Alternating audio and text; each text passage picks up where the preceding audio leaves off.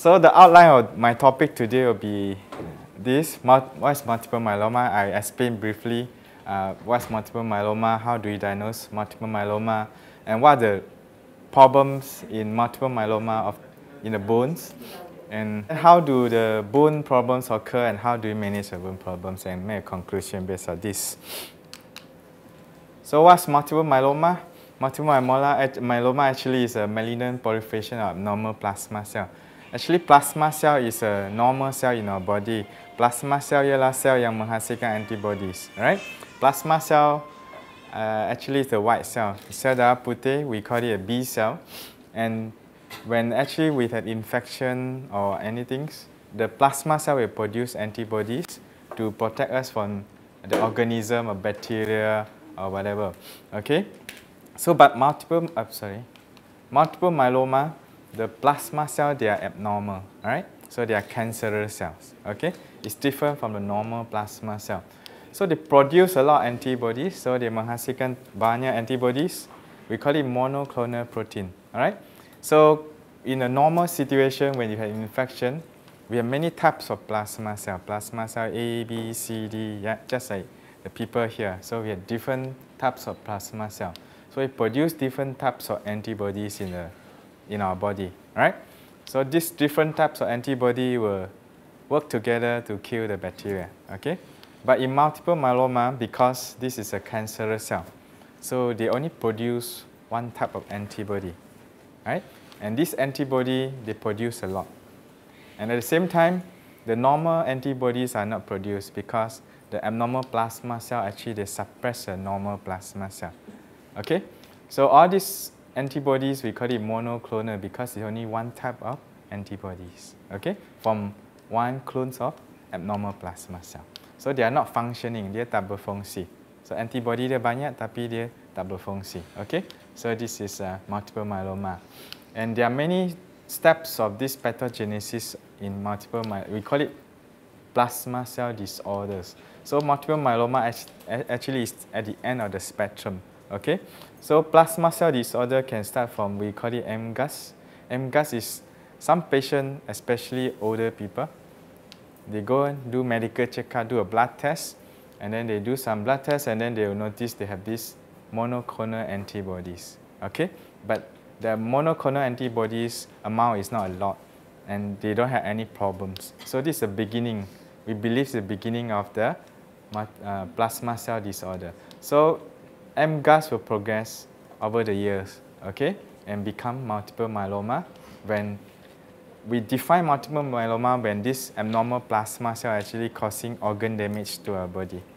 All right. So later on, I'll show you what are the organ damage can happen in multiple myeloma, and the clinical features and prognosis actually are heterogeneous. So different people, they may come to us with different problems. All right. So this is a little bit about the epidemiology of multiple myeloma. This is from overseas, not from ours. So roughly they estimated about 4 per 100,000 cases per year. And men are more common, slightly more common than women to have multiple myeloma. And it consists of about 1% of all malignancy. So 1% daripada semua cancer and 10% of all hematological malignancy. Okay, hematological malignancy like cancer, cell darah putih, leukemia, lymphoma, multiple myeloma, and other types. So it's about 10% of all this cancer in hematology, blood cancer. So the median age is about 66 years old. So basically, this is a disease of older age group people. Okay, but in Malaysia we see many patients actually they are quite young. Our youngest patient I think is about 40, early 40s. All right? The youngest I remember is 26 years old. Okay, all right. And this is from Western countries. So in Malaysia, I think we are younger age patient. Many people believe actually cancer now is more common, right, if compared to the past. But actually, the incidence actually is not increasing, but it's because we diagnose more patients, right? Now patients go for many medical checkup because they are going to work or whatever, or routine medical checkup. And because our diagnostic tests are more sensitive, so we pick up more patients. So Therefore, actually, we have more patients with cancer. It's not because the incidence is increasing, but it's because of the diagnosis. We diagnose more patients with cancer. And the other reason is because people live longer. All right? So we have patients 80 years old, 78 years old, 90 years old. Because now our society, our people are aging population. We are having aging population, especially in Klang Valley. Okay? When you are getting older, the more chances you get cancer. Right? This is a fact of life. Okay? So why do patients get multiple myeloma or other type of cancer? A lot of patients, after diagnosis, they'll ask doctor, why am I getting cancer? The reason is a lot of time we don't know why. Okay? But we believe there are many factors which can predispose to somebody to cancer. Genetic factors, all right? So we believe those who have cancer, they are born with genes actually which is not stable, all right?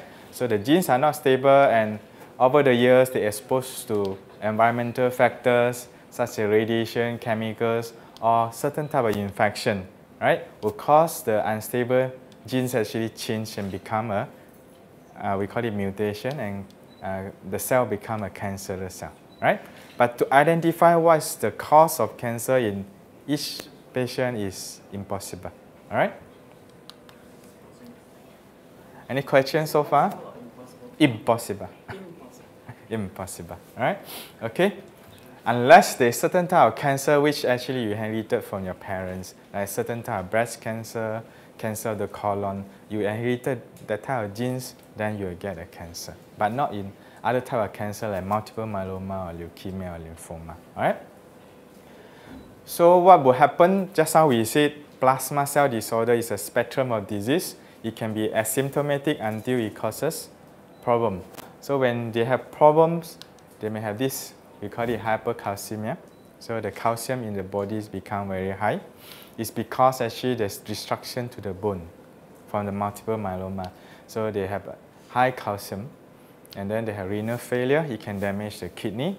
There are many causes of kidney failure in multiple myeloma. It can be either because the abnormal plasma cell infiltrated to the kidney, or because the abnormal protein actually deposited in the kidney.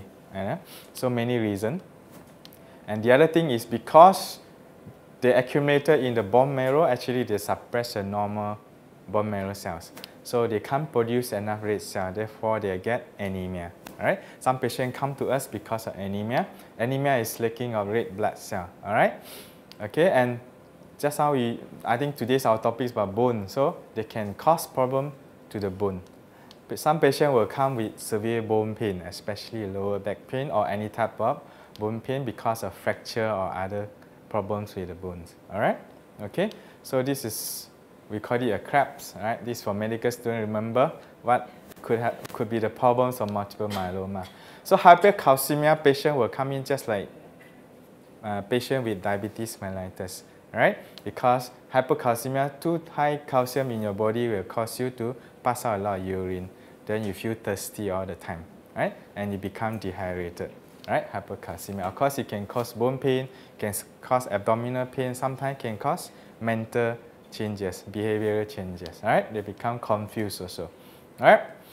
And some patients actually, they have recurrent infection. As I just now explained to you, plasma cell, a normal plasma cell will produce antibody for us to fight with infection. But because this plasma cell are abnormal, the antibodies are not functioning.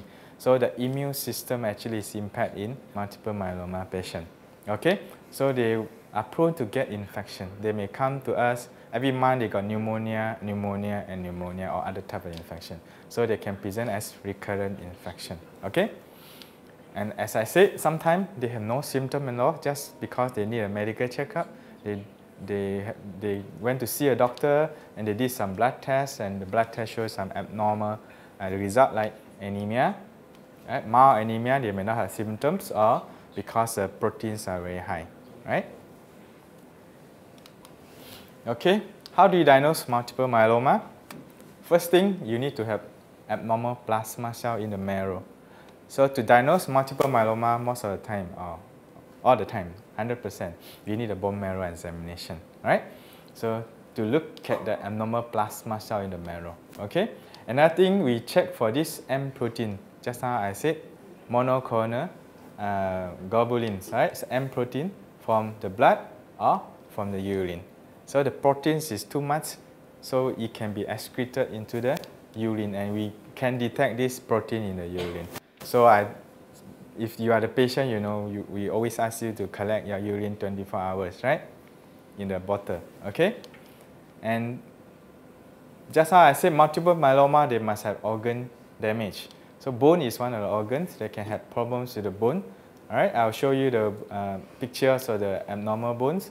They can either have lytic lesion, osteoporosis, or sometimes fractures. Okay, some patients actually the abnormal plasma cell, they will accumulate and become just like a tumor, a solid organ tumor. We call it plasmacytoma. Right? Plasmacytoma can happen in soft tissue in a bone. Right? Some people will come in with a lump. All right? So we call it plasmacytoma. So we need to take a tissue from the tumor to send to a lab to confirm this is a plasma cell. Right? So we need to have either this plus this or this to say this is multiple myeloma. Of course, you must have renal failure, anemia, and other things. Okay? So just now I said this is a healthy bone marrow. So this is normal plasma cell in the marrow, and we have normal red cell, normal white cell in the bone marrow. But if you have multiple myeloma, this is unhealthy bone marrow, and we have too much of plasma cell. All right? So you compare with the normal one, the red cell actually has reduced because the plasma cell, they are stronger. So the characteristic of cancer cell, no matter which type of cancer is, it's not they are stronger. Actually, they live longer because they don't die. Okay? Therefore, they can accumulate. And I think they grow faster. So they proliferate that faster than other normal cells. That's why they become more. And they will produce certain things to suppress the normal tissue. Okay? So therefore, they survive in the bone marrow and suppress the normal cell. Okay? And they produce a lot of M proteins here. Okay? So what are the problems, or what can we see on the X-ray if we take an X-ray of patient with multiple myeloma? So usually we will take an X-ray of the skull, ribs, spine, all the long bones, pelvics, and long bone shoulders to look for this type of lesion: lytic lesion, osteopenia, osteoporosis, or fractures. Okay? And of course, some center or some countries, they will use MRI or this thing to detect like plasmacytoma, the solid tumor of the plasma cell. But generally, we just do X-ray, right, in our setting. Pardon? PET scan. PET scan is not a routine. It's not a routine. There are still a lot of studies on PET scan. Whether PET scan will change the management or not, we are still not sure. Whether we improve the management or improve. You tell more, but the management is still be the same. So whether we alter the management, until now, we're still not so sure yet. So it's not a routine to do a PET scan for multiple myeloma. Even MRI, some center will do MRI to look for the bony lesion. Okay? But it's not a routine. Okay? So just now I said lytic lesion, you look at the skull, all right, the X-ray, you can see a big hole here, and then there are multi-hole there. So we call it a lytic lesion. Okay? I explained to you why in multiple myeloma you get this type of lesion. And this is osteoporosis, right? So I think everybody knows what is osteoporosis. It happens usually in older age group, especially in women rather than men, right? Because of hormonal differences. Okay, in normal bone on X-ray you can see it's white, right? But on osteoporotic bones and X-ray actually can see black things, right? We call it osteoporosis. And this is the tissue. The normal bone you see is compact, right? But in osteoporotic bones you can see a lot of these spaces. Okay, so these are the differences between normal bone and osteoporotic bone. So sometimes on the X-ray of spine you can see there's fracture there. Okay, on other bones you can see fracture. Yeah, this lytic lesion almost fractured already, all right? And this is after the operation. I think the surgeon will tell us about management of bony problems in multiple myeloma after this. Okay, so why actually in multiple myeloma you will get bony problems, all right? So these are normal pictures of normal bone physiology. In our bones, actually, we have two important cells. One, we call it osteoclast. The other one is osteoblast. Osteoblast, the function actually to form the bone, okay? But it can't form the bone forever, otherwise the bone is become too thick. So you must have something to counteract with the osteoblast, so this osteoclast. Osteoclast will remove the bone, okay? So this normal physiology, you hormone, then you promote the osteoblast activity so that you won't get osteoporosis. But you use a lot of steroid, the steroid will inhibit this osteoblast, then you get osteoporosis. When you take too much of steroid, right, you get osteoporosis because of the effect on the osteoblast, okay? And then the hormone and calcitonin, other things will inhibit the osteoclast. So osteoclast you inhibit, then you to prevent osteoporosis, okay, and other things here, okay. So this is a normal physiology. So the bone formation is a balance between all these things, okay. But what happens if you have cancer in multiple myeloma? Actually, multiple myeloma is type of cancer. You produce some substances in the body. We call it cytokines thing. All these cytokines thing will promote the activities of osteoclast, so that there's increase in the activities of osteoclast. Therefore, actually, you remove more bones rather than forming a bones. That's why you get a osteopenia, osteoporosis, lytic lesion, and then later on you get fracture. All right? So myeloma's effects on bone. So it's promoting, stimulating osteoclast and suppressing the osteoblast activity. So the balance actually is gone. So there's no balance, and you get more resorption than formation of bone. Okay? All right, so we know the pathophysiology, therefore we know how to treat multiple myeloma, bony problems in multiple myeloma. There's a drug, we call it bisphosphonates. I think if multiple myeloma, we have many types of bisphosphonates. You have palmidronate, you have zoledronate, and many types, okay? Zometas, yeah, zoledronate. All right, so this drug actually will inhibit at 2 here. So it prevents the formation of the mature osteoclast so that you don't have too much of osteoclast activity, and at the same time, bisphosphonates also can inhibit the mature osteoclast activity so that hopefully they won't remove the bone from your body, right? So this is the same thing, bisphosphonates can inhibit this, all right? So what's the treatment? So we know the problems, how do you treat? So we are treating multiple myeloma if the patient has symptoms, all right? Or there's organs failure, okay? So some patients without symptoms like MGUS, the earliest stage of the plasma cells disorder, we just wait and see. We just monitor them because there's no problems, you don't need to treat them. I'll tell you why, all right, later on. Okay, so when the patient has symptoms of there's organ problems, then we'll treat the multiple myeloma. So the first thing we'll treat is to support the patient first. If they have anemia, we need blood transfusion for the patient if they're symptomatic. When there's hypercalcemia, we'll manage the hypercalcemia. So basically to replace the fluid, right? Because hypercalcemia patient, you pass out too much of water, so it becomes very dry, all right? So you need a lot of fluid. And of course, we use bisphosphonates to inhibit the activity of osteoclast to reduce the calcium, right? Calcium basically is from the bone, okay? And if there's renal failure, then depends on what's the cause of renal failure. Sometimes we need to biopsy the kidneys. Put a needle into the kidney and take a tissue and see what's the problem with the kidney and what's the cause of the renal failure. Okay? And another thing, of course, you need to treat the underlying cause, which is the myeloma. All right? So there are many drugs. I'm sure you heard about the drugs. Velcade, lenalidomide, thalidomide, and old drugs, melphalan, cyclophosphamide, and steroid. Steroid is something still very important in treating multiple myeloma and certain type of cancer such as lymphoma.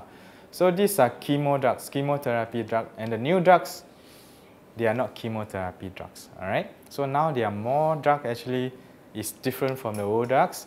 They can treat cancer, but they actually not the chemotherapy drugs, right? They are not a cytotoxic drug. Cytotoxic drug, it means this drug actually will kill the cancerous cell, and of course they affect the normal cell as well. But normal drugs, new drugs, they are not cytotoxic drugs. They have other mechanism to kill the cancerous cell. All right? And another treatments, yep.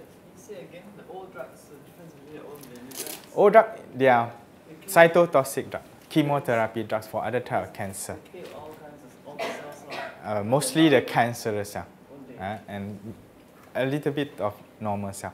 Because cytotoxic drug, the characteristic is they're killing those fast-growing cells.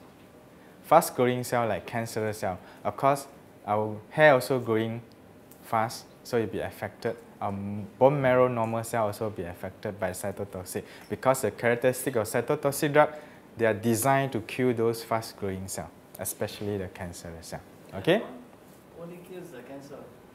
The new drugs, because we know, I think it's very molecular. So there are a lot of things actually we found in cancerous cells. So there are a lot of pathways. Okay, so all these drugs actually to inhibit certain pathways in the biology of the cell.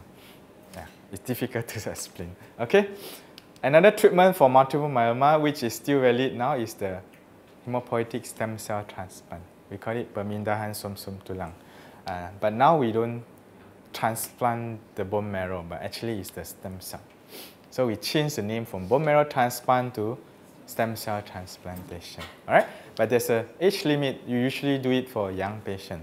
So young patient, the definition is different in different countries. Here, I think it's about 65 years old and below.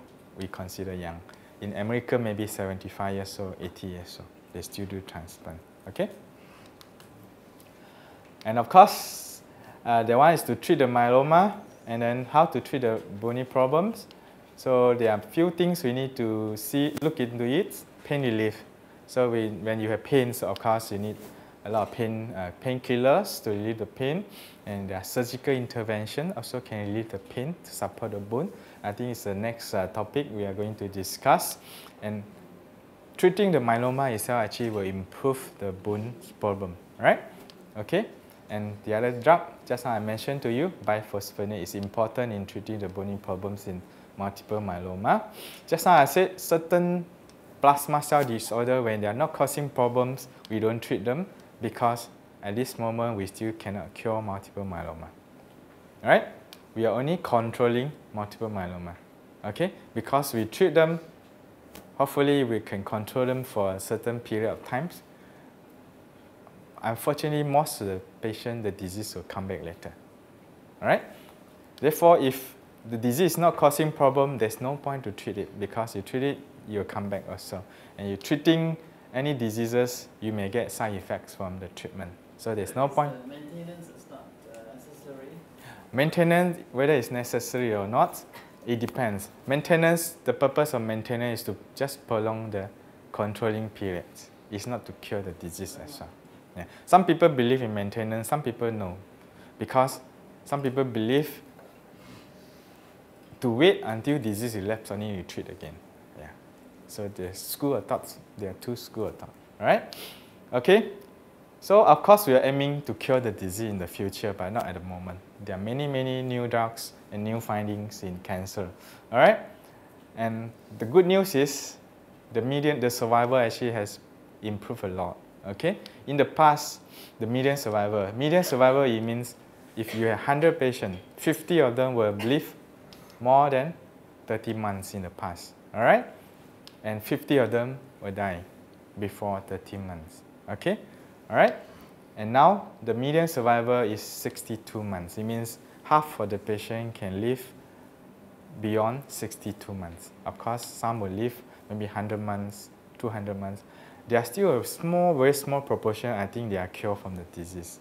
1 or 2%. They can live until they die naturally or due to other causes. All right? But we don't say we cure multiple myeloma at the moment. All right? So this is the survival. In the past 5 years, it's about only 31% of patients can live more than. Oh no, this is this is the recent one. Sorry, right? 31, more than 30%. Okay, and then 10 years, still some people can live more than 10 years, and small proportion of patients can live more than 20 years. All right? So I think this patient, you can say they are cured from the disease. Okay? Yep, this is the same slide. Thank you.